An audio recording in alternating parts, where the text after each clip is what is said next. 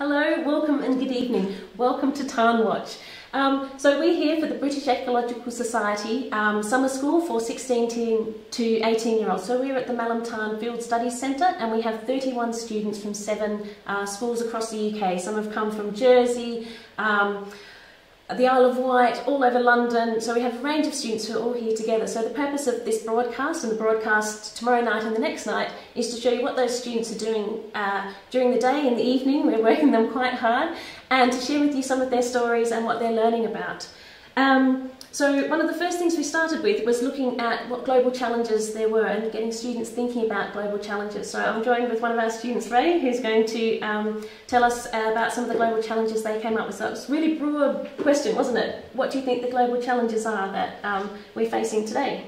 So this was your the sort of a mind map, I suppose, of what you came up with, wasn't it? So we can cross to that now, which would be super. So if we can make that happen, and we can see it on your sheet. Do you want to zoom in on that little bit in the middle, shall we? Yeah, I came up with the ideas of the largest global challenge that we are facing today as a society and peoples would be loss of biodiversity. And loss of biodiversity is caused by a number of things, and one of the main things that is caused by is habitat loss due to land use change. And one of the biggest examples of this is in the tropical rainforest in Brazil, where we see tropical rainforests being cut down for cattle grazing, or tropical rainforests being cut down for intensive soybean farming. And we also see that climate change is playing a large role in causing the loss of biodiversity, and the impacts are endless, and we don't even know the impacts that loss of biodiversity causes, as it simply underpins the whole of the environment as we know it. And it also lays a foundation for agricultural production that is also productive and sustainable for us as peoples. So a lack of biodiversity puts our resources under threat from disease devastation and climate change, as increased homogenization and reliance on a few crops such as rice, maize and wheat that we see in everyday society, whether it be our cereals in Western culture or rice dishes in Eastern Asia.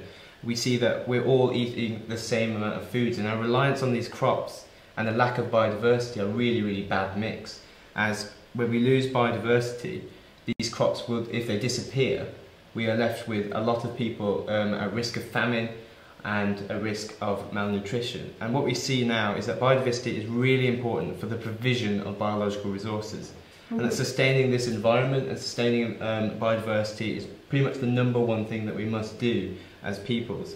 And it sort of links into my ideas about resource reliance and about how about that we only have a number of resources in the world today, and that how we're all reliant on a certain amount of resources, with the UN and Climate Accord saying that biodiversity could make us lose about 1 million species in the next few years, and that's a massive problem. And it also links in, quickly before I leave you, economic inequality, because economic inequality is so heavily linked to resources, as they pretty much define how we are as peoples, as whether we're rich or poor, or whether we have resources and we don't.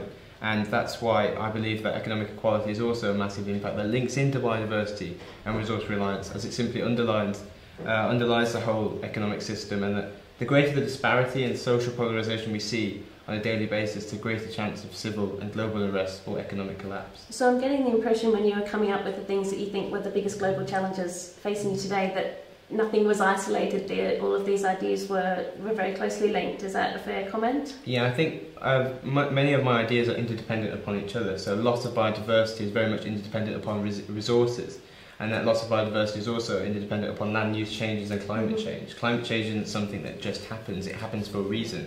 And one of the consequences of climate change is loss of biodiversity. Good time to study ecology. I think it's a great time to study ecology, and particularly physical geography, or just geography in general, because I think it encompasses both the social sciences and, of course, ecology. Ecology being the study of how we are influenced by the environment and how we influence the environment. Great, thank you very much for setting that up. So I think these global challenges are things that will underpin all of the things that the students will be looking at this week. So they're going to be studying a range of different topics and skills that will all feed into a better understanding of ecology and how we can contribute to solving some of these global challenges. So thank you very much for joining me, Ray. Now we're going to learn a bit more about why we have this summer school for 16 to 18-year-olds from the British Ecological Society. So yesterday Shazia and Jabeda interviewed the President of the British Ecological Society, Richard Budgett, so we're going to play that interview now. So I'll just...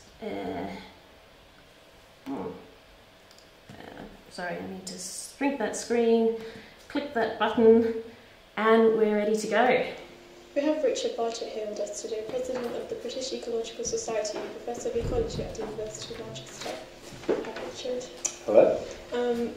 What were your goals behind setting up this programme? Well, I guess this programme was really something that was very important for the Society, because we are very much of the view that the way to get people engaged in ecology is to inspire them from an early age, particularly when they're at school, get them out into the environment, etc.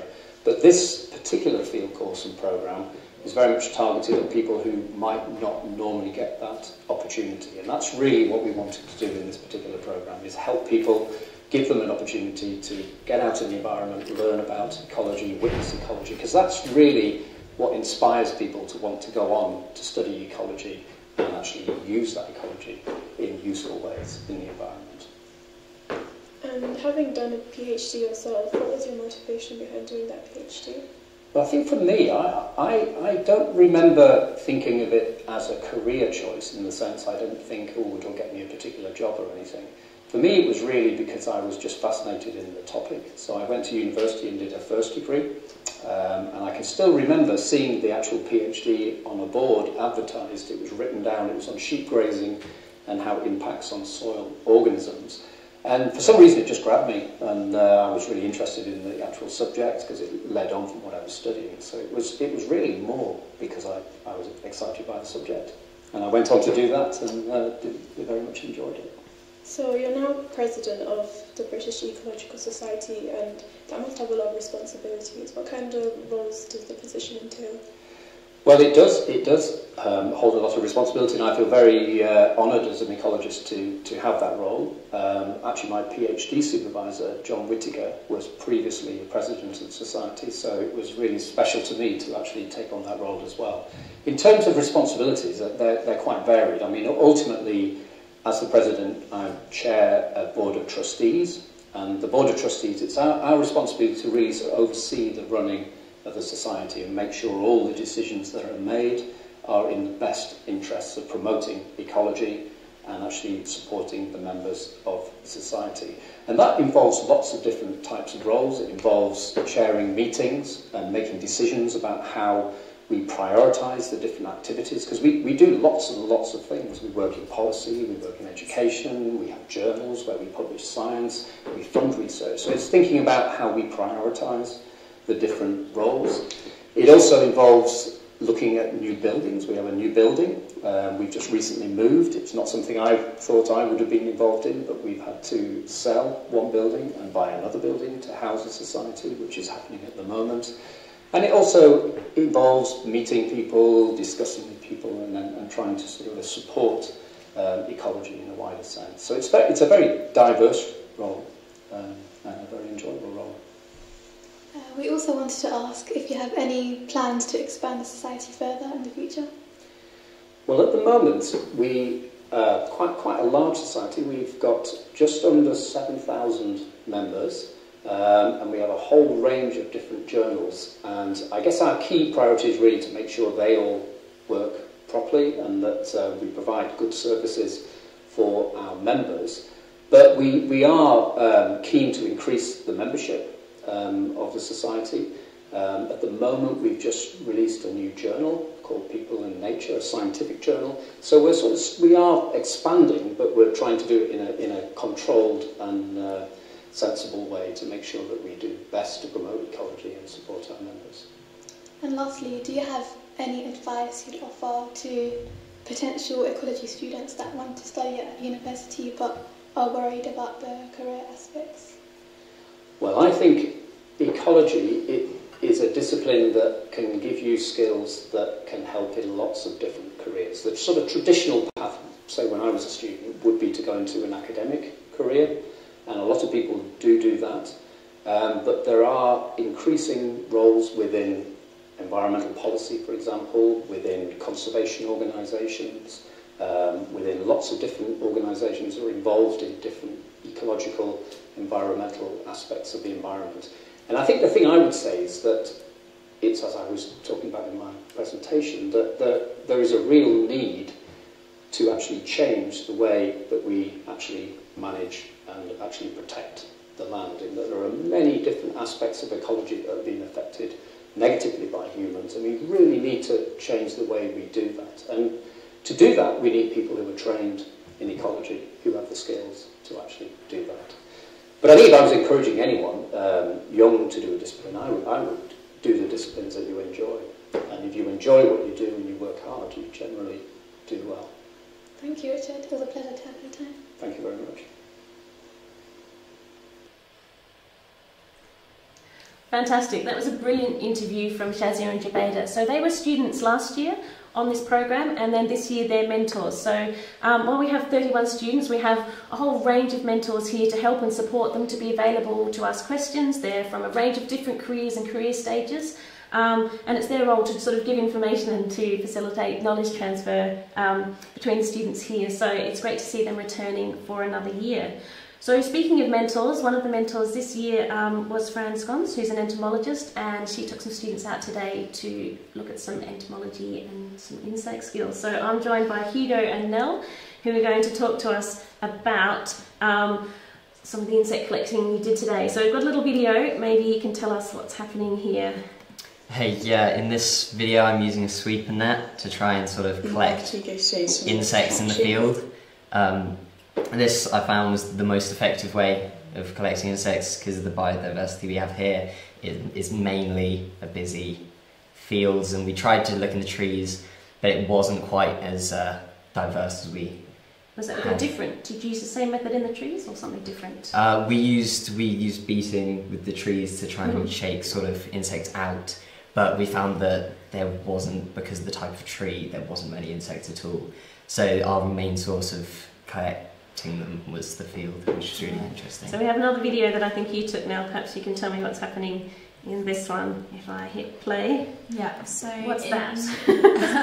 In this video, Hugo's using a pooter where he like collects the bugs that we caught in the nets, and it's a good way to like get up and close with the insects that we've caught and really analyse them closer. Yeah, it's really effective. So you're sort of sucking them into that little jar and collecting them together? Yeah. And collecting them from you too, I think. Yeah, it did end up swallowing a few bugs in the process. Brilliant. And so it's great to see you catching this on film and what you do. So so then what happened next? Back to the lab, and then can you tell me what's going on here? Yeah, at this point we're sort of looking at the insects that we've collated and found, and we're trying to figure out which species they are by sort of going through these tables and seeing what sort of characteristics they have, and narrowing down over a lot of questions and many pages sort of what sort of species we found. Yeah, so which was really interesting. So learning to use a key. Yeah, it was really brilliant. Good. Never done that before, and it was really interesting. Great. So this is an unusual photo. Is this one of yours? What's this? Yeah, that's what we first thought was a spider, but turns out it was a harvestman. Yeah. Even though it's got 8 legs? Yeah, funny enough, because it has one body part like, instead of 2 like normal spiders have. It differs. Yeah, it's really interesting because the normal spiders have to create webs, and sort of the extra part of the body they have helps do that, whereas the harvestmans don't have to do that. So it's sort of a way in which you can tell very easily that they're not a spider, which we initially thought, which was really eye-opening in this experience. Yeah, amazing. So we have one more photo from this. So this looks like harvestman still. What's going on here? Yeah, we just used the keys we had at the lab, and we found out it's a Mytopus moreo male, which is a type of harvestman. And yeah, very interesting stuff. Amazing. So this morning you probably had collected insects before, or never collected insects before? Yeah, this morning we had absolutely no experience with entomology, but by now we know a lot more than we already did, and it was a really interesting opportunity. So you're using keys and even getting down to species for some things. Yeah, so you have so specific. a lot of other photos. How are you taking these pictures? Well, we use special lenses which we can zoom right into, and you can just put them on the back of your phone, so it's quite handy to like take around, and you get very microscopic images of all the bugs and their details. Yeah, that's amazing. That makes it really accessible if you can just clip this thing onto your phone. That's really brilliant. All right, so what was your favourite thing that you found today? Definitely the harvestman. That was the most interesting because we sort of narrowed it down so much, and I originally had no idea, and then after sort of a period of time we had such like a vast knowledge on the area that we originally had no experience with, which I found really interesting. Great. Fantastic. And what did you enjoy most about doing this now? I liked a little bit, it was very interesting, but my favourite part was probably taking the photos of the insects and like proper analysing all their like parts and everything. It was really interesting. It's quite eye-opening to see like how many different species there are in such a small area. It's really interesting. Yeah. Amazing. That's brilliant. So we have one more clip for you from this session. So one of the groups put a time-lapse camera, set that up, and so we're going to show you how hard they're working over that long session. While we change guests. So thank you very much, Hugo and Nell. You did a great job. Thank you. So, we had one more photo we forgot to get to, so I'm going to press play on this one, and that's great. Thank you.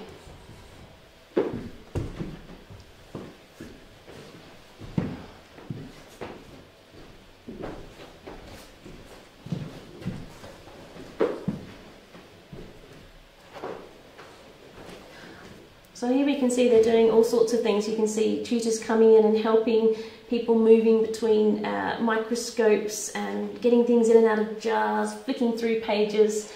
I mean, they're really working another team. I think I can see Hugo and Nell in the background. So it's been a pretty busy day, starting from sort of 6:30 and things in the morning right through to 9. But now I have another guest. My last guest for this evening is Cecilia Madupin. So we have been in the field today, so we literally came in from the lab, had dinner and started this broadcast, so we're both still in our field clothes, feeling it at absolute best. So I'm very grateful for you for joining me today. So Cecilia was running the last session on river health and freshwater invertebrates. So do you want to tell me a bit about what you did with the students this afternoon? We had a bit of lecture, and then we went on site, did some kick sampling.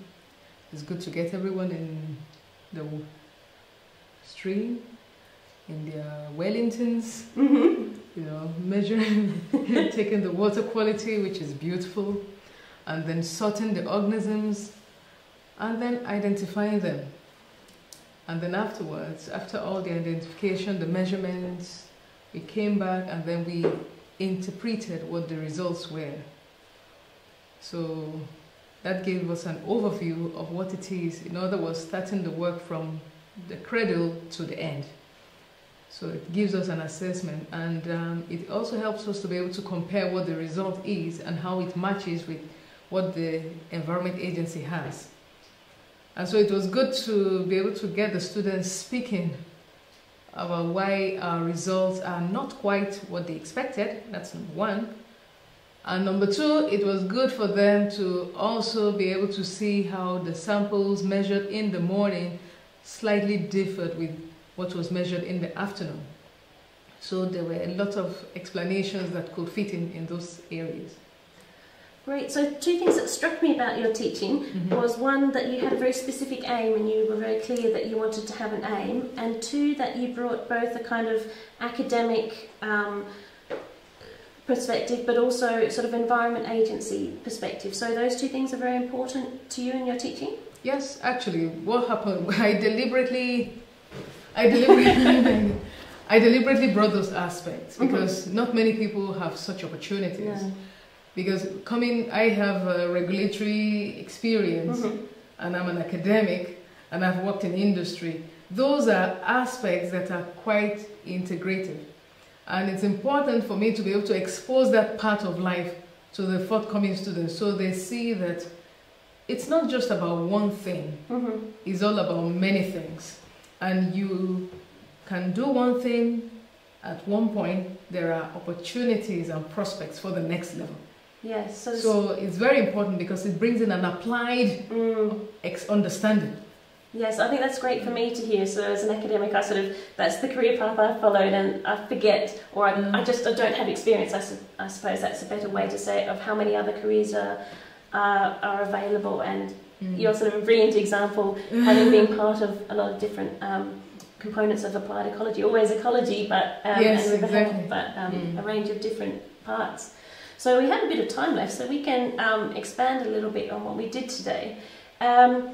What did you get the students to do? So you were looking at other things other than species identification? Yes, we looked at the water chemistry, so that because you can't explain the biodiversity completely without looking at the chemistry. And you can't also look at those aspects without looking at the catchment. Right. What are the surrounding contributors? So in other words, you need, before an informed judgment is given to something, you must look at different aspects. So it's also strategic as well. Yes. Because we could do without doing this aspect. But I wanted the students to also see the various elements you can do stuff.